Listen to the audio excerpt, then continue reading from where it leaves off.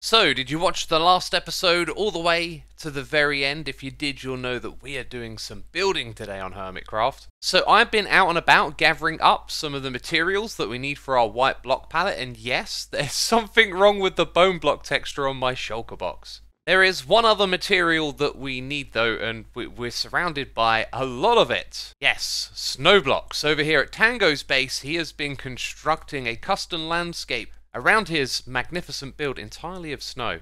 And I was recently helping out with this, and I offered to make a snow farm for Tango and the other hermits that have been working on this project. It's down in the ground somewhere around here. Ah yes, I think that's the spot. I was looking for some shulker boxes. So a very inconspicuous entrance, but now a glorious contraption for harvesting snow. A bit of an overkill contraption, one might say. So this contraption produces snowballs faster than a bunch of hoppers can pick up and transfer, so we've got a minecart system here to unload and dump the items on top of these hoppers to fill up the chests. You would have seen this at our Guardian Skulk Farm in the last episode. I've used this design quite a few times this season.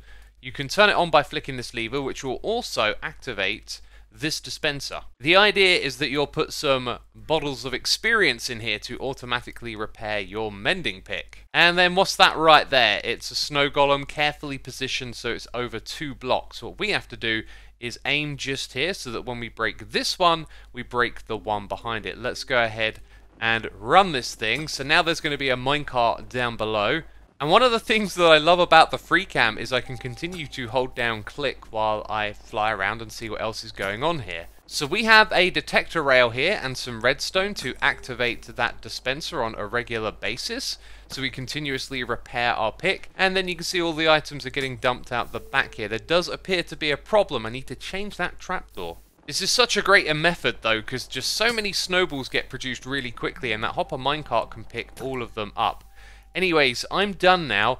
The reason that there was a trapdoor at the back here was because you might want a second player to be crafting at the same time, so they could jump down into this spot and then just sit here and craft all of the snowballs. And then they would want a way out, so the trapdoor makes that nice and easy, but yeah, that's got to change. Or just leave it open like this, then the items can't catch on it and the player can do some crafting. So I only used this for a few minutes, and look how much snow blocks we've crafted up here. This is great. But as you can imagine, I probably don't want to travel all the way out here every time I want to get some snow, so I'm probably going to go ahead and build that contraption again in my base at some point. But now, my friends, it's time to get to the building of this around our ice farm. We have to transform this stone into something more interesting. And we're going to do that using a gradient and brushes and masks and all of these fanciful world edit tools. So first of all, our mask is going to be stone blocks because we've already got those in place. And then we're going to apply our brush to the item that I'm holding, which is the glow arrow. We're going to make this a sphere and give it a radius of 5 blocks. Yes, and we also need to tell it what materials that we want to use with the sphere. So now when I stand at a distance and right click with our arrow, we can paint stone blocks in the world to a different material. So once we've placed our gradient of wall blocks, we will then be replacing purple, for example, with these blocks here. This could be subject to change though. The idea is that our rougher textures will appear closer to the ground and our smoother ones will appear higher up. And as you would have seen with our initial brush, I nestled a little bit of the blue along in with the purple, and this is just to keep things nice and random. So look at that, a colourful gradient of madness, and as you'll spot, sometimes we go a little higher with certain colours, sometimes we go a little lower, and all of this will just subtly give this build some character when we replace these blocks out with those counterparts. And when it comes to the stairs and the slabs, our selection is going to be a little bit more limited, so I'm going to go around manually and figure out which blocks we put in these spots. And along the front here, I wasn't sure what to do with these panels, but I've had an idea. And do you know what? I think that's going to work. Just turning these into big glass windows. I think that's the way to go. Oh, and a little bit of light grey in there too to shake things up will help. I mean, I like it, but it looks a bit wild with the yellow wall next to it. So I've revised our palette somewhat. I felt like that we needed something darker towards the bottom, so I've gone and added in some black wool. And now what we're going to do is go ahead and replace all of these one by one with the materials you see above the blocks here. So first of all, the black wool gets swapped over, followed by the purple wool, then blue wool, then the cyan, and some blocks fall down, yep. Then we have the lime blocks, and last of all, the yellow blocks. Now some of the blocks at this level fell down because we're using some concrete powder in here now, so I'll have to go in and manually replace some of those. And I'm also going to be coming in here manually and changing a few blocks out here and there, just trying to get some nicer transitions with this gradient. Wow, a couple of hours has just absolutely flown by. I've been placing blocks like a madman. And I think this side of the build looks a lot better personally, but both sides are pretty cool. But there is more that we need to do. I want to introduce something that I'm calling stains. That's what these look like to me. They sort of tell a story of some of the materials degrading over time. Now there are 3 materials that I think could potentially fit into our palette as stains. One of them will be the birch logs. That's going to be a real easy mix into this palette. The other one is clay, which adds quite a strong blue tint. And then we have white terracotta, which might be a bit much. I know we can mix this one in, but I'm not sure about these two. And another thing that B-Dubs does masterfully here is use wall blocks instead of flat blocks, just to break up the shape a little bit. If we are to do the same, when it comes to walls, we are a little bit more limited in scope. This is the only white one. We're definitely going to create some patches of walls in our pillars over here. And then down the bottom, I could potentially use andesite and cobblestone with some of those darker textures. So this didn't work out, but I did throw in a little bit of mushroom stem and also some sand. I'm not going to go over every single spot that I put them in, but if we just look across here, it does add a nice little bit of detail here and there, and the whole thing is really looking fantastic. So the next step is resource gathering, and I think we're at a point in the season when it comes to getting quartz where we need a farm for that instead of going through the nether and mining lots of blocks. And in order to get quartz from a farm, you need lots of gold, right? Because we've got to barter with piglins. So I've spent the last 2 days working on a 2-in-1 combo farm designed from scratch using some principles that you might recognize from other farms you've probably seen on Hermitcraft. And with this, we're going to get our hands on some gold. I don't have a lot of it. This is like the most of my stash, and I kind of want to hold on to these ores and perhaps sell them to other hermits who might want to use them for building. And over here, I really don't have a lot of quartz. Definitely not enough to do the build we got to do. So I've been out there gathering the various materials that we need to construct this build. And I've also been gathering these materials, which we're going to use to create the combo farm of bartering and gold. But I am not done just yet. There are more materials I need before we can get started here. So I grabbed my shovel and headed out to the desert to scoop up some sand.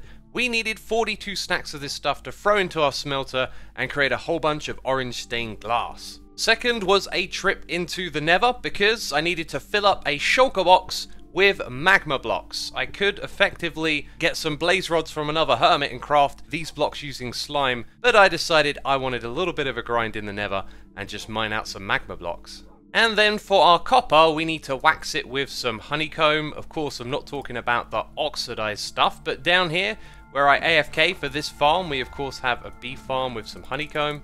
I also needed a few extra stacks of a cha-cha wood, so I thought I would just enjoy the Hermitcraft world, fly out to a location, and chop down some trees on site.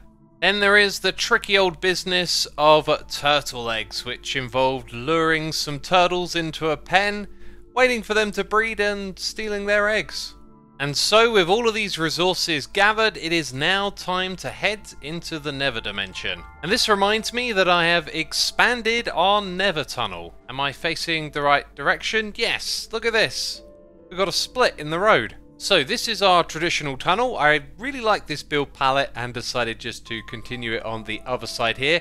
It splits off into 2 locations. This goes over to the ice farm and the other way goes down this slope and ends up connecting to this nether tunnel here. So now I can get to my portals from 2 of the different nether tunnels of the nether hub. Speaking of which, the way we get to the roof of the nether is through here. Yes, there's even a sign. As you might have suspected, like many things, like this over here, farms get built on the roof of the nether, and that's what we're going to be doing today. And we are following these frog lamps because I decided that I was going to be building this farm near our other existing one on the roof of the nether. And the minecart unloader is broken. I actually have a fix for that. I must remember to come back and fix it. Anyways, somewhere up here we have an AFK platform. There it is. And when thinking about where to build our farm, I got it into my head that we would connect the platform of one farm to the other, so I decided to put this thing at the same height. And if we turn on our despawn sphere rendering, you can kind of see we're going to be building it off in the distance in the middle of this sphere. But this farm is different to our frog lamp farm. You see, that one's built all the way down there, and the lower it's built in the world, the better the spawn rates are. So because of this, I need to change the location and push it down, and how far down we're going to go is based on how much clearing out of space we'd have to do down here if we needed to extend this perimeter. So at the moment you can see it would be beneficial for me to come in here and remove some spawning spaces. But inside of the sphere there isn't exactly a crazy amount, so we could potentially push the location lower down. And so long story short, the position of this farm shouldn't really be related to the frog lamp farm at all. That was just a hangover of a silly idea to connect them together. So now I'm basing this on where we can get away with like a minimal amount of work and a really good perimeter. So I'll have to come down here and clear some spawning spaces, but there isn't a crazy amount to be done. Well, okay then, I've got my schematic and my perimeter in place, and I'm giving you a deliberately obscured little preview of what's to come here. But yes, now my friends, we throw down our shulker boxes and we start some construction. First things first, the spawning platforms. Let's see if we can like fly into scaffolding. I always find it really difficult to fly into scaffolding and actually land. Aha! Now you can see the glory of our magma block spawning platforms. And there are 11 of them in total, and already we've got zombie pigmen spawning around here. Now it may not have been the best decision to build this first, but they are passive, and they're actually the only mob in this biome that's going to spawn on this particular block. So we can have them here and build the rest of the farm around this. The very last thing I will be doing is adding the turtle eggs. They are going to lure the zombie pigmen out of the platforms. And it's here in front of them that I need to construct a giant array of trapdoors. So all the way up to the top there, I'm just going to be going across like this.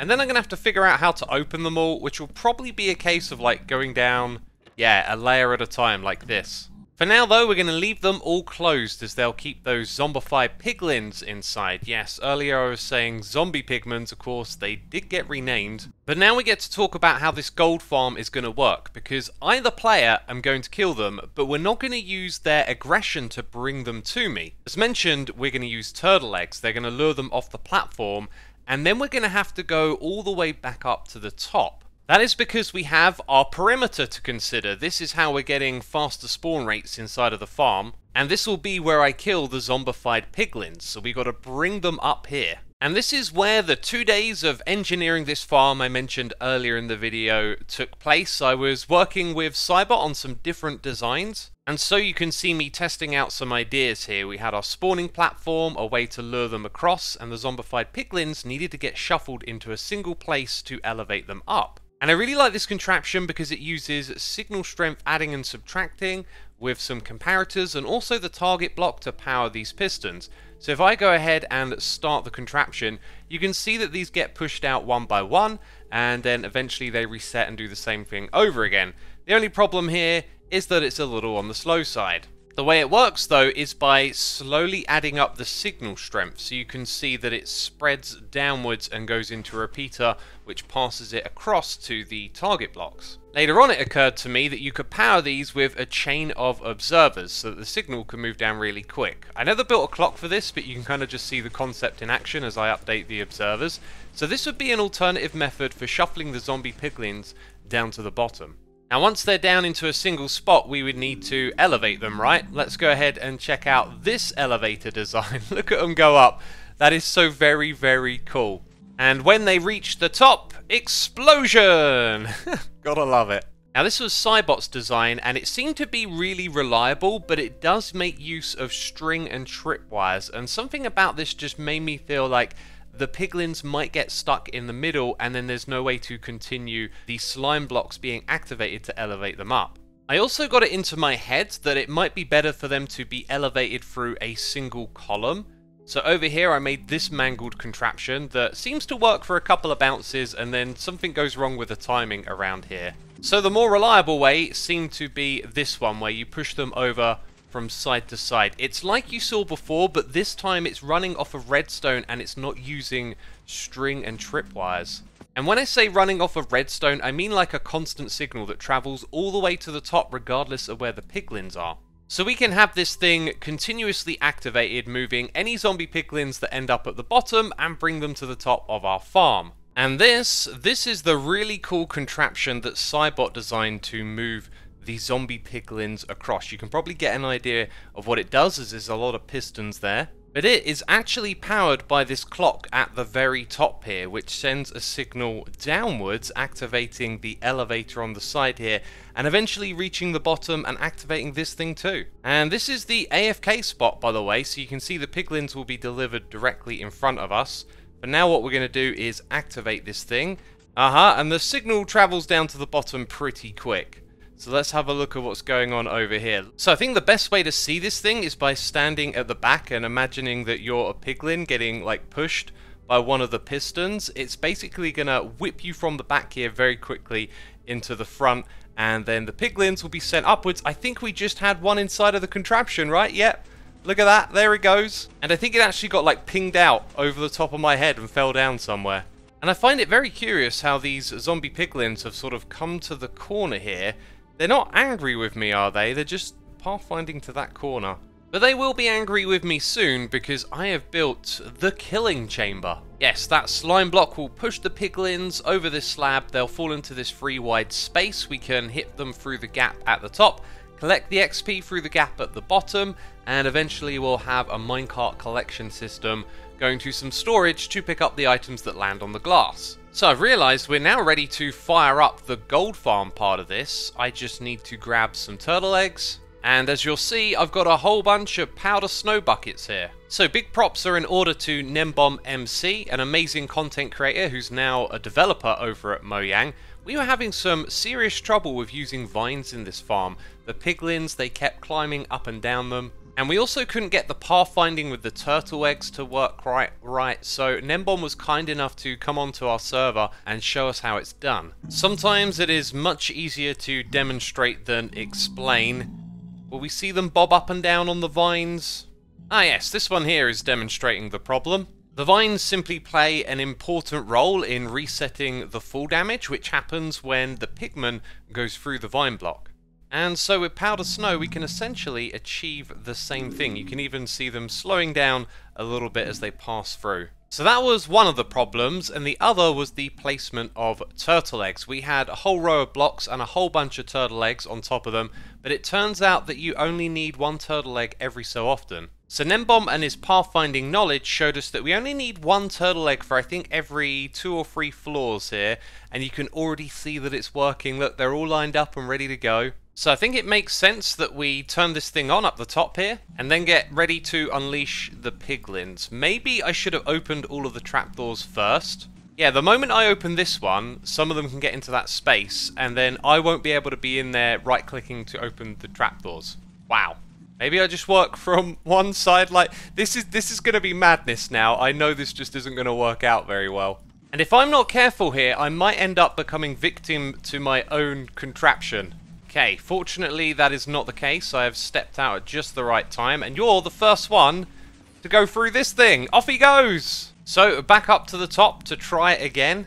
And I can't pop onto these platforms to interact with the trapdoors because I've got to hold down shift. Otherwise I take damage. You know, I'm starting to think I should have done the trapdoors before putting in the eggs, right? Okay, alternative idea. I could just be on the outside with some scaffolding, right-clicking like so. Definitely should have done this the other way around. Okay, that took longer than it ever should have done, but we've opened every single trapdoor. Right now what we need is our sweeping edge and looting sword. It is time to get some gold. Oh, and they are very angry now. And they make a lot of noise, goodness me. Do you know what else they do? They drop a lot of items. So now we need a way to pick up those items and sort them. And this is why we have a lot of space up the top here on this platform, because we're going to be filling it in with all sorts of contraptions. There's some redstone to turn on this system over here, and then it goes on and it turns on some other systems for bartering and all of that stuff. Let's go ahead and see if this actually works. Did I build it correctly? It looked like I did, because the minecart hopper has come down here, and then when it goes back up top, it should get destroyed. And yeah, look at that, comes back out again. We have, of course, seen this system a few times here on Hermitcraft this season. However, this one is like slightly modified in a few places to make it more reliable in the Nether. And also you'll see we've got these amethyst crystals here, which we're using to align the items. So when some come through, they'll actually get dumped down the bottom here and then pushed across this ice. We've got item filters here for golden nuggets. And then at the end, we're going to filter out the golden ingots. And everything else gets destroyed by the fire. But yes, the ingots, they are automatically going to go into our bartering system, which is going to be placed over here. We'll have another storage system on the other side. For now, though, we've got some temporary storage for gold ingots. So I'm going to go ahead, fire up the farm, and see what we can get. So the use of my auto clicker and free cam here is just brilliant for getting a good shot of what's going on. So down the bottom here, we can see the piglins being attracted to the turtle eggs, falling into the contraption at the bottom, which is quite honestly my favorite bit. Look at this, they absolutely get zipped along by those pistons. Then up the top here, we've got a lot of items on the ground. They get scooped up by this minecart hopper. And then just up the top here, we can see them, drop down onto there. There are indeed some issues here I'm not sure how to solve. But for the most part, the goodies are going to get picked up by the hoppers, and the stuff that we don't want is going to get destroyed in the fire. So having used this farm for the last 15 minutes, I can tell you there's going to be a few improvements and tweaks that we need to make. But for the most part, it's utterly fantastic and super fast. I got all of these gold blocks. And that was from the nuggets that get filtered into these chests. As for the gold that'll go straight on through to the bartering system, we don't get quite as much as I would have liked, but that's what I got over 15 minutes, which isn't too bad. And originally I thought with a looting sword, the ingots that you get from the pigmen might be fast enough for a bartering system, for them to go directly through. But it turns out that might not be so we're going to have to modify our contraption a little bit, which we'll be doing in the next episode. There is more to do up here, but this thing so far has been utterly fantastic. I hope you have enjoyed its creation, and you'll come back next episode to see what we do with this thing next. Oh yeah, and there's a lot of pigmen waiting to be sent up. Let's just go ahead and see that in action one last time. If you've enjoyed today's episode, be sure to leave a like.